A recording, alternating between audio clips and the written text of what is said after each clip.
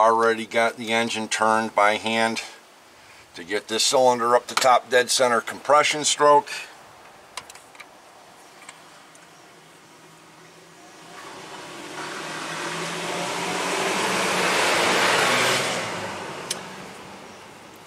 Now listen very carefully.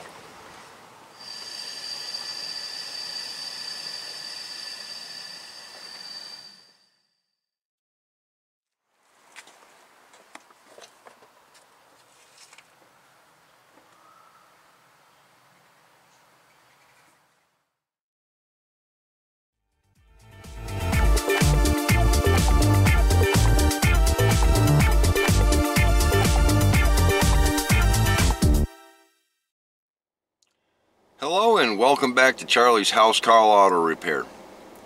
Today I'm going to be doing some work on my Crown Victoria. I'm not in a very good mood.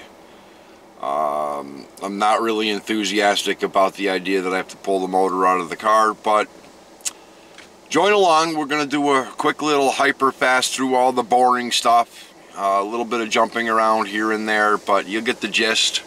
We're pulling the motor out, and if you watch all the rest of the series, you'll find out how we got here, why we got here, what the nature of this rabbit hole was, and hopefully in the end, an outcome as to what I missed, and you'll get to hear this car run again.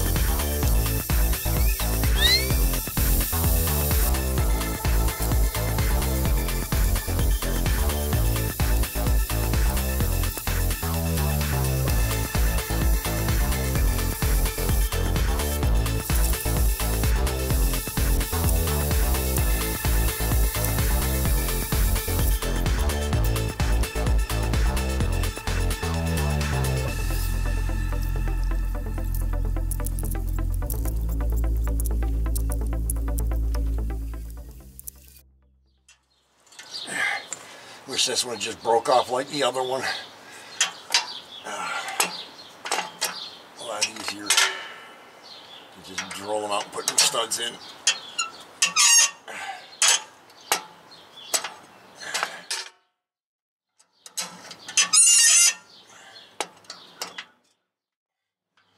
It's not fun.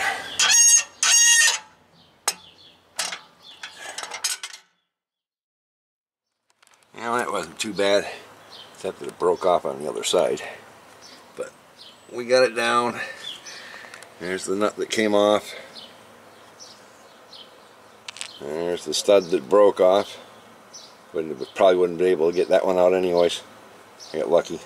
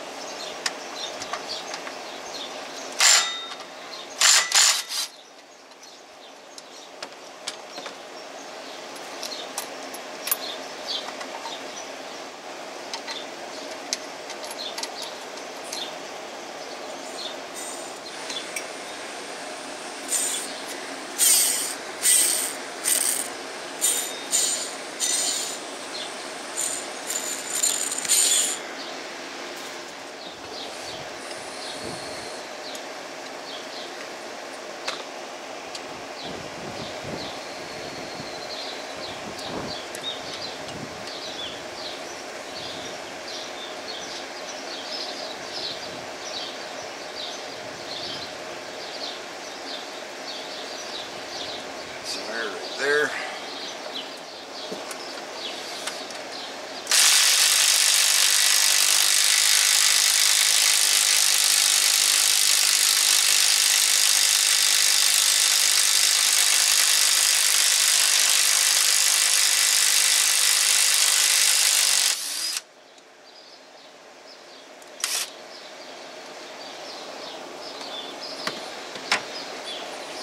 Oh yeah, loud noises.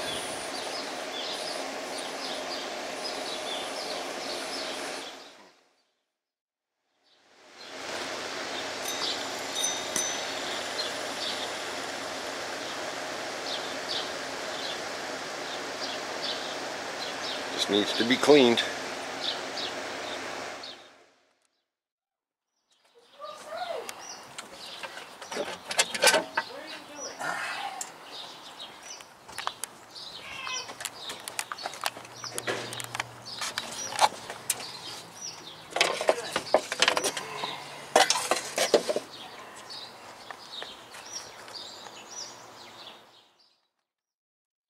I also want to take note of the wear marks on the timing chain tensioner.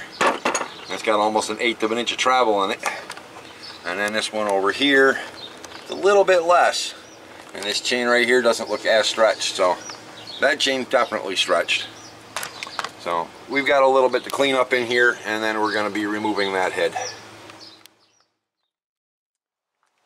Get the rest of this cam journal thing loose. Wow. We got master cylinder in the way. Come on.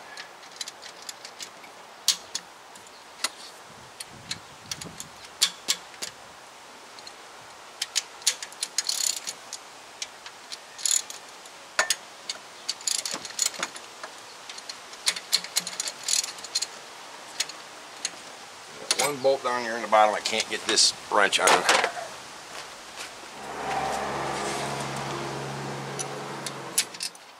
Come on, bolt. One.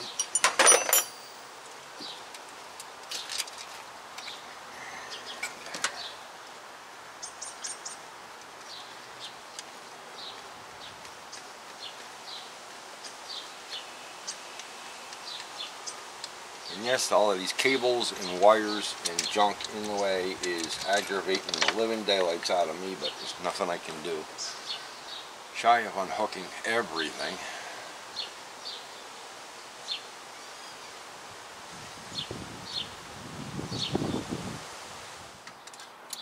I got some valves back here pushing down, I can feel, because the cam's lifting up. Oh, that might not have been good. That probably hurt something.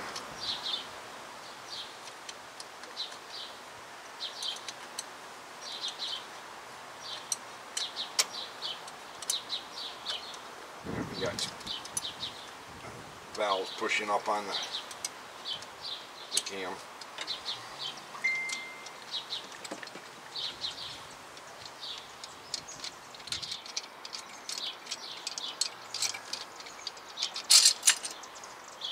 That keeper is off. And the cam is pushed up really hard. Okay, now let's see, where are we going to get the tension released from this? Let's get in here, get this chain tensioner taken out. Now these cannot be pushed back because they ratchet. So, not quite sure yet what we're going to do here, but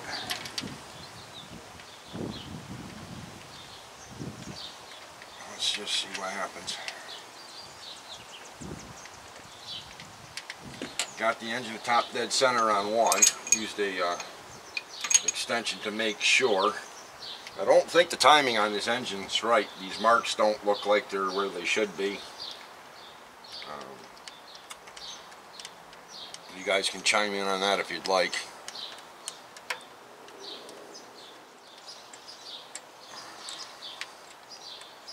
Okay, that's loose.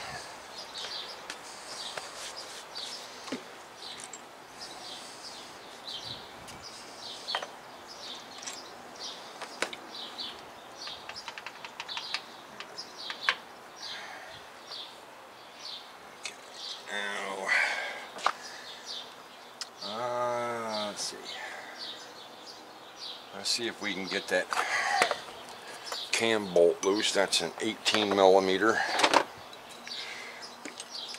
I'm going to do this with the impact so as to hopefully not rotate the engine anywhere. Okay, that was easy.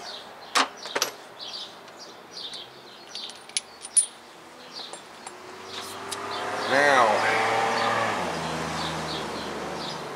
what can we do to loosen this?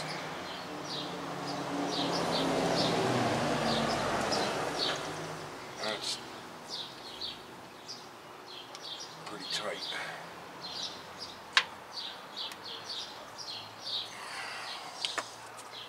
Yep. There goes nothing.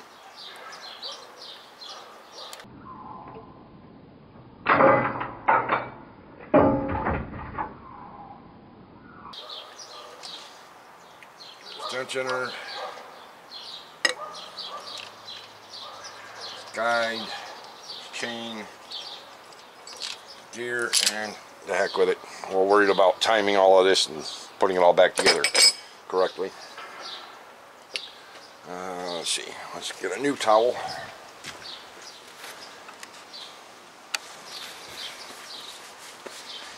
Let's get the cam out of here. I hopefully didn't gouge. Okay, cool. The cam journals look pretty good. No scratch on that one. No, that was just dirt. Okay. So to make sure we don't got any nicks or gouges or scratches on anything. Spacer just fell off the front of the cam.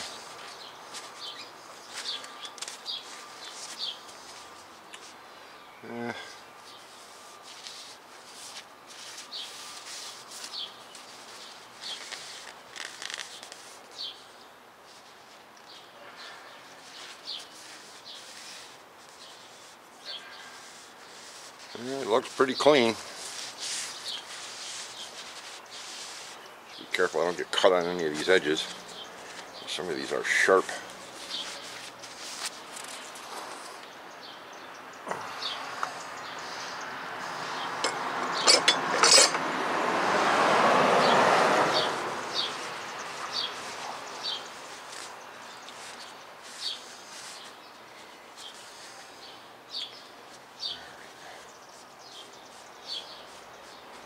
Well, this one has witness marks on it. Nothing on that side, witness mark on this side.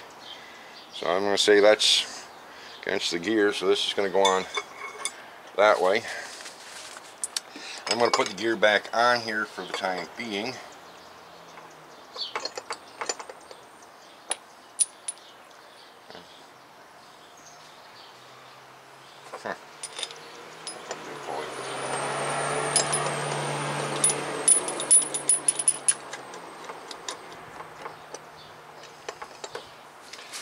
Now, I'll show you how badly worn this is.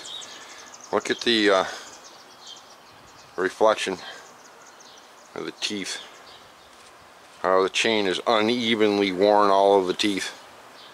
So, yeah, this thing is probably starting to get a little bit on the noisy side. So we're going to be replacing these gears, the chain, the guides.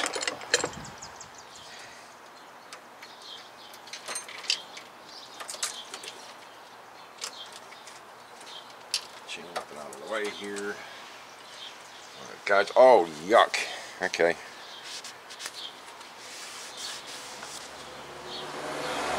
Got a little bit of chewing and uneven.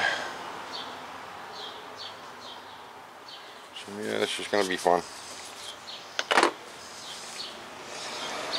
And that guide's not broken, that's good. I'm going to take these out, this bracket, so that we can get the head unbolted.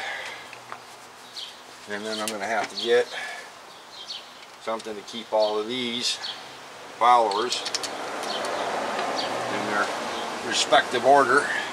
We don't want to change the order of anything. So I'm probably going to end up actually getting some tape and wrapping the tape.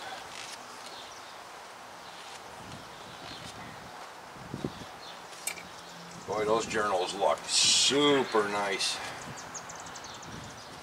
Okay, so these are 8mm. Let's get those out.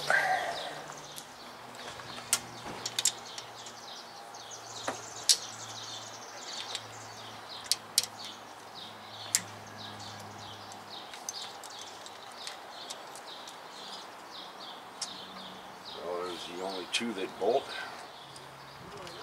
Guide out, put the bolts back in so we don't lose them or forget where they go. Now we're going to start extracting all of the roller rockers. I've got 8 little pieces of paper with numbers on them. Some cheap tape. What I'm going to do is put tape down about 3-4 inches and across one number. Pull the first roller rocker out, wrap the tape around it, make sure it touches itself on the other side so it doesn't go anywhere. There's one.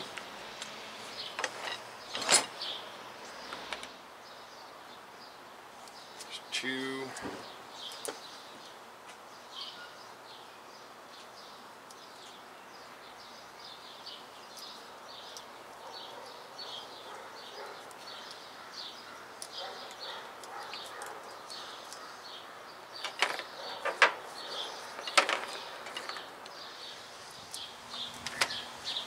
Now we have all of our rockers labeled.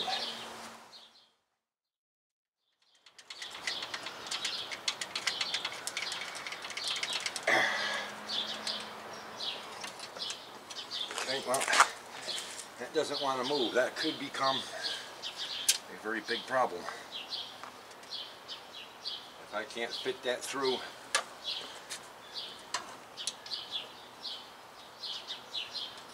it's going to be a big problem. I got to get this unattached from underneath.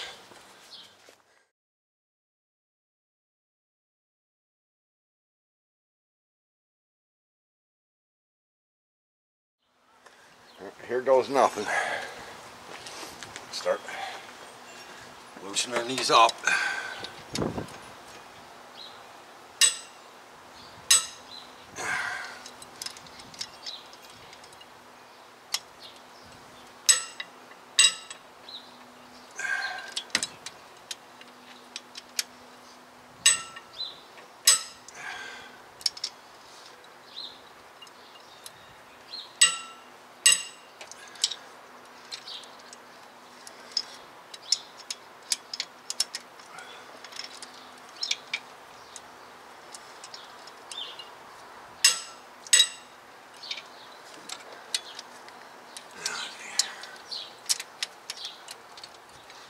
Come over here so I can see what I'm doing.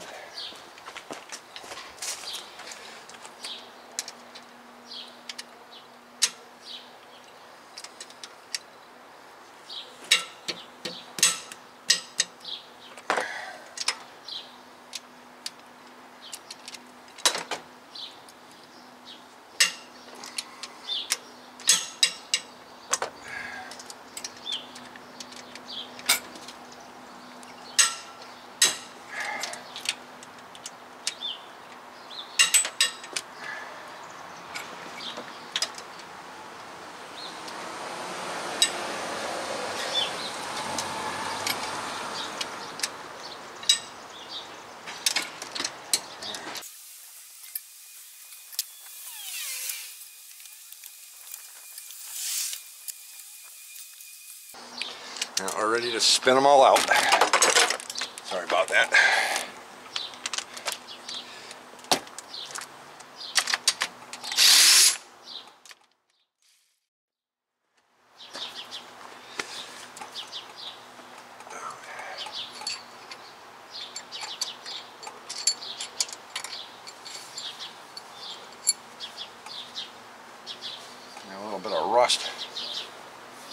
on there. Come on.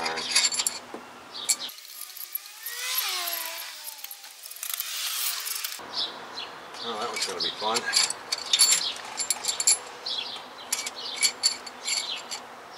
Note to self, the one underneath the black, all the rest of them are brown. Now we got one black one, another black one. That's strange to see them mismatched like that, but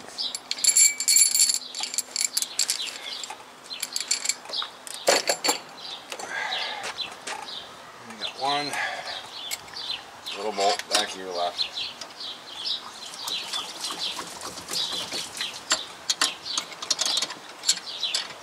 Can't get it out now.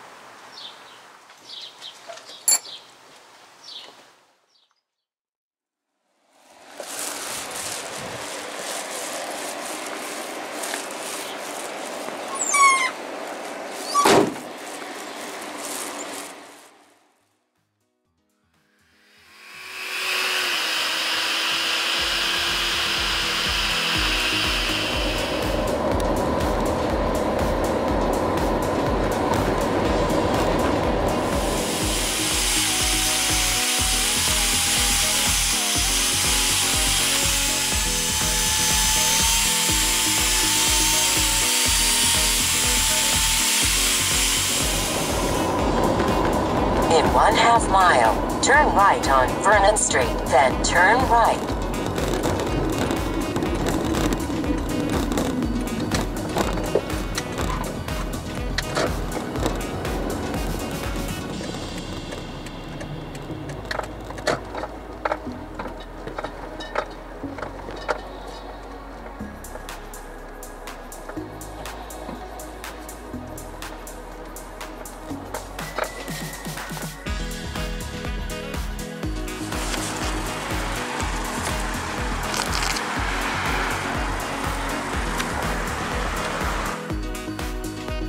We'll be back in a couple of weeks probably to pick up the head.